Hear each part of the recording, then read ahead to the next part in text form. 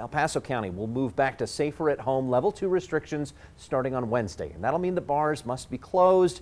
News 5 Spencer Humphrey joins us live in Colorado Springs with what bar owners say is a second round of closures and what it could mean for their businesses.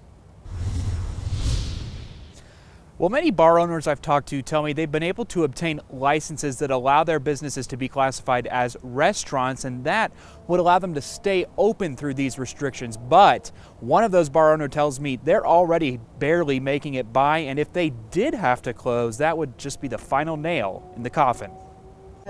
For Iris Martin, it was a logical next step. Really, I was a bartender, and so I was working 2 jobs, so then I bought the bar. She's been the owner of Shots Tavern in Security Widefield for a bit now. Between 17 and 18 years. And never could she have seen a year like this one coming. We've had a lot of ups and downs, but right now this is terrible. Terrible may be an understatement. They are doing so much with what we can do, and they're regulating us so hard that it's hard to even stay afloat. She had to close for 2.5 months earlier this year because even though she had a restaurant license allowing her to stay open, she was still losing money. And we're not a big corporation. We need money to come in. She knows she's far from alone. All the small bars are going through so much right now to even maintain, you know, even to survive through all this stuff. The only thing keeping her afloat right now is money from her PPP loan. I've been, you know, watching it, and we're watching every penny we're doing,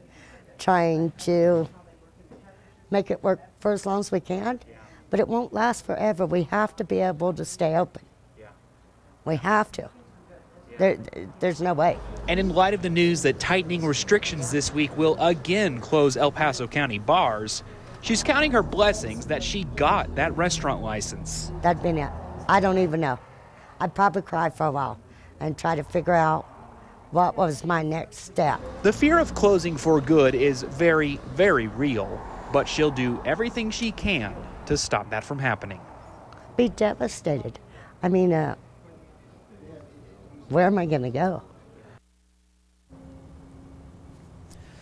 Now, a reminder, those new restrictions go into effect here in El Paso County this coming Wednesday, November 4th. Always watching out for you, Southern Colorado. Spencer Humphrey, News 5.